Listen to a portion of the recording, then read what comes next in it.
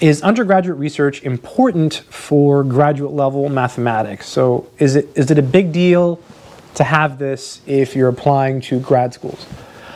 I don't think so. I think it does help, but it's certainly not a requirement.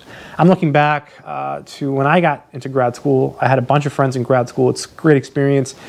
And some of them had done undergraduate research and some of them hadn't.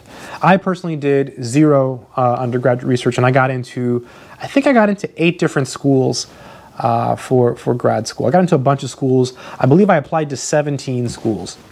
So I don't think it's as big of a deal as many people say it is. Maybe in other subjects, right? Maybe it's different, but at least in mathematics, the level of research that you're expected to do after you get to graduate school and after you pass your qualifying exams and all of that is at such a high level most of the time that there's no way that the research you do as an undergrad can carry over to that level most of the time, at least in pure math. I mean, the chances of you doing like some publishable work in, let's say, abstract algebra as an undergraduate is just like zero. It's just not going to happen. Usually when you go to grad school, you're assigned an advisor and you take some classes, you take some qualifying exams. Then after that, you maybe take like an oral exam, and then you start to do your research.